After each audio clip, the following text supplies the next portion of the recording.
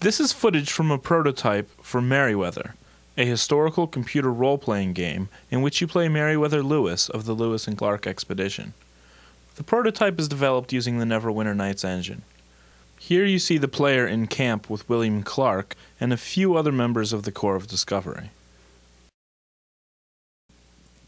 The scenario demonstrated in this prototype occurs about a third of the way through the game. Here you see Meriwether walking into a Mandan village. This is where the expedition built a fort and spent their first winter. This is also where they met expedition members Toussaint Charbonneau and Sacagawea, as you see here. An important aspect of the actual expedition and of the game is exploration and discovery. Here you see the player discovering new plants like yellow rabbit brush and lodgepole pine. They'll also discover many new species of animals.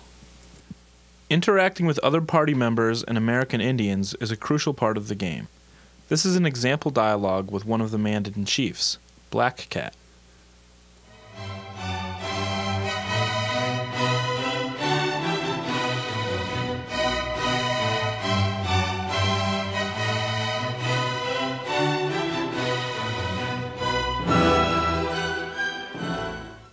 In between role-playing sessions, the player will manage the men and materiel of the expedition. The red line on the map shows the progress of the expedition. The sliders at the top are used to allocate men to different tasks, such as travel, hunting, and resting.